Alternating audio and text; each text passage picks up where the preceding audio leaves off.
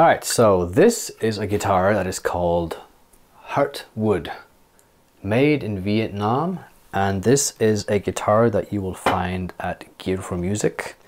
This model specifically is called 56, like 50 in letters and 6 in numbers, so 56. And it's this cool looking green guitar with white or like cream binding,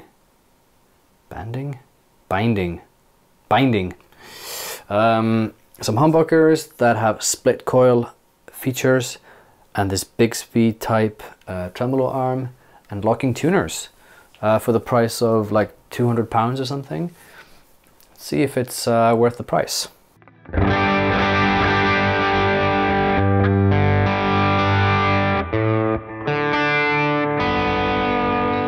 So immediately what I am noticing is that the guitar looks really good. I mean, I think it looks amazing. The color is cool, and you know, it looks more expensive than it is. It is a set neck. I did get it secondhand, so it's been owned by another guy before, and I got it for from a trade. So far my feeling is that it's fairly comfortable. It's a decently built guitar. But let's go through some tones and talk about it. Okay, so now I have a AC30 clean tone, the one I used for the Pretender cover of a Foo Fighters song, and this will kind of give me a good indication of what the pickups sound like, if they're bright, if they're dull, or what. So let's go through some like just clean tones with this setting and just see what it sounds like, and you know, try the different pickups. So I'll be in humbucker mode first, and then I'll go into split coil.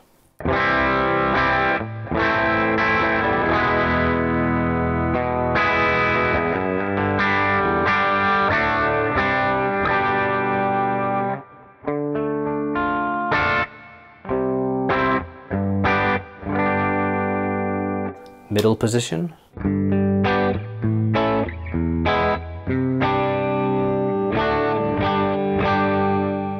Neck pickup.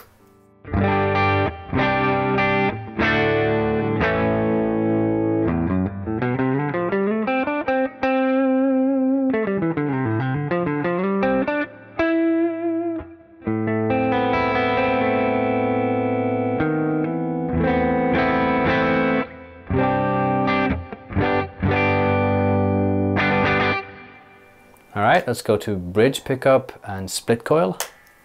Let's see what it sounds before and after I split the coil. So before, after,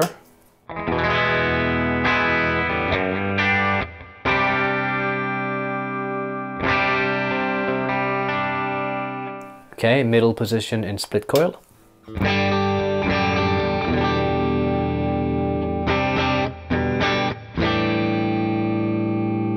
And then neck, split coil.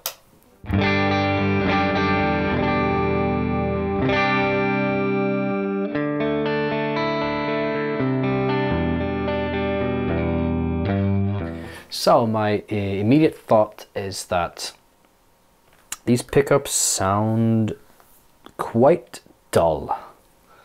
I'm wondering if it's the strings, if they might be, you know, used and like slightly dead.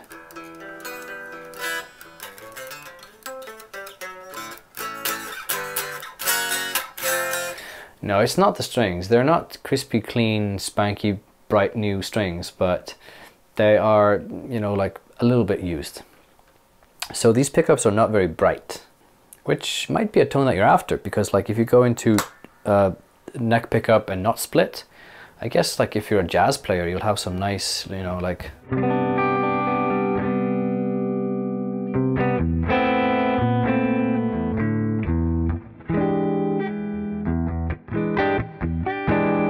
I'm not a jazz player, just so you know. I know nothing about how to play jazz.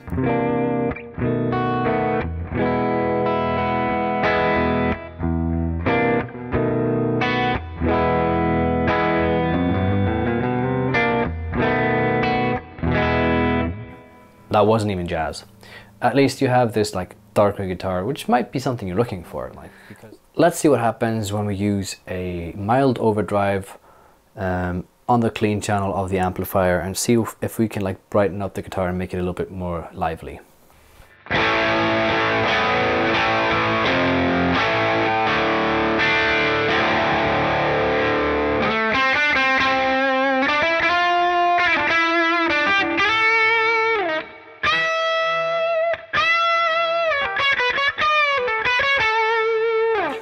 And this is in the split coil mode of the bridge pickup. Let's put it in the full humbucker.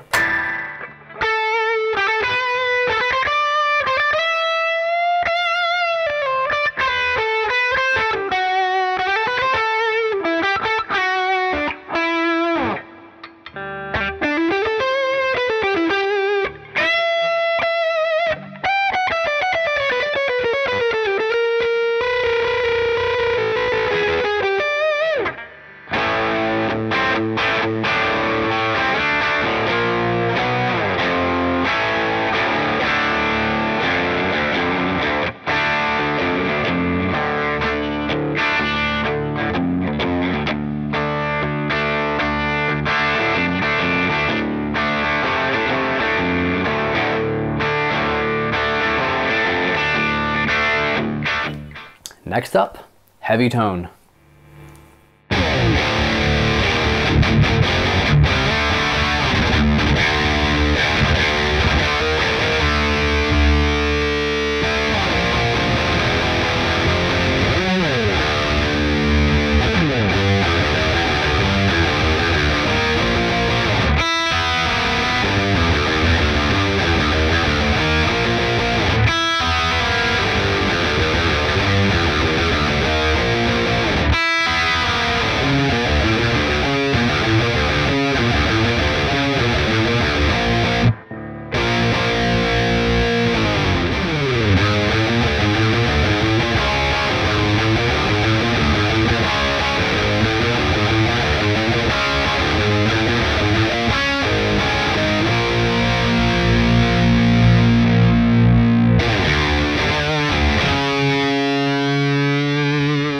So the guitar plays well, it's fairly well built as well, I think, for the price of £200. Just the one thing that I can't really recommend so far in my experience are the pickups. They are a bit dull, a bit boring in my opinion.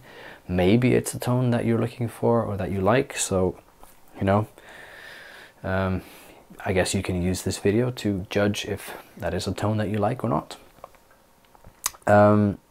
The split coil feature does kind of make it up a little bit because it gives you more choices and you can always take an amp and make it a bit brighter. But still, the pickups are a bit, you know, dull, like I said. The one thing I haven't tested yet is the bridge, the Bigsby, the tremolo arm. And I'm generally not really a fan of using those things in any guitar, so I never do.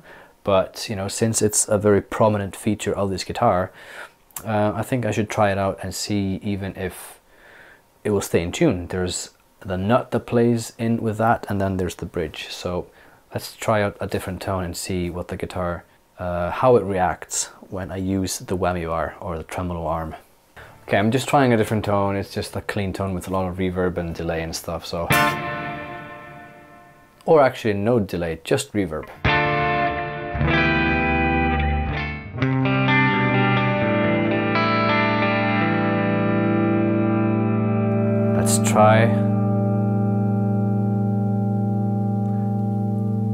Let's try the whammy bar and see what happens.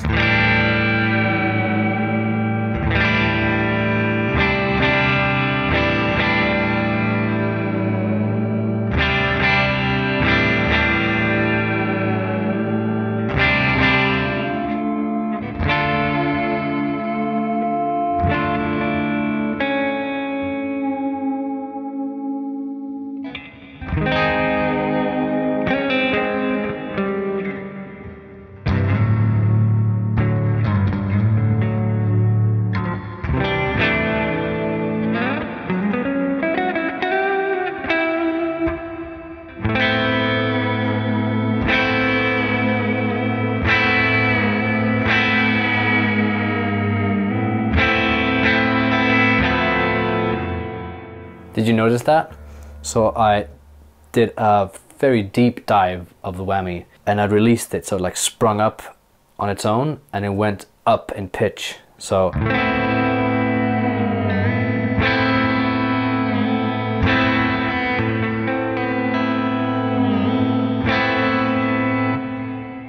and now it's out of tune. So before I was doing these mild bends and it didn't seem to affect the tuning too much, just stayed fairly well in tune. And then I went further and let it go and it jumped up and everything just got out of whack.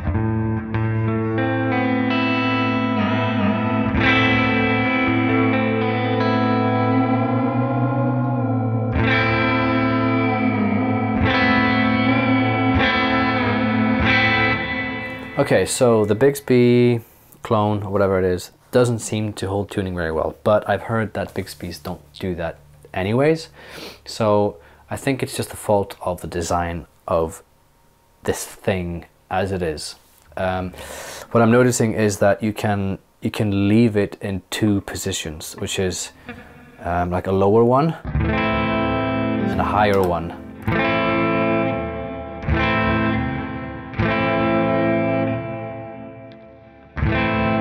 So that could be a bit of an issue. Maybe it does have something to do with the setup. Maybe it's the nut that isn't keeping things in tune properly.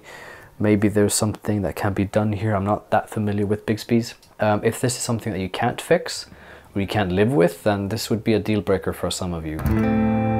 Because my guitar is out of tune now.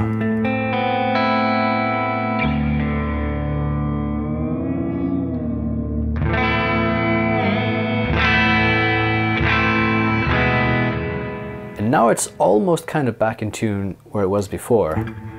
Like, let's see.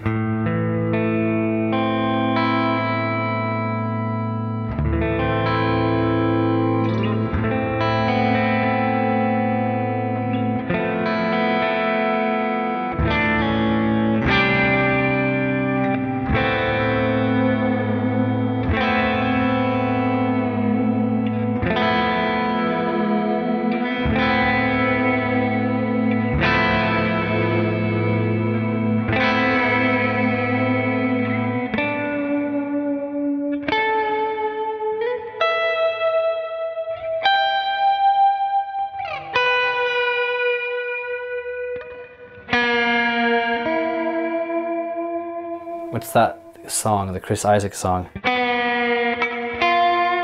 Is it like that?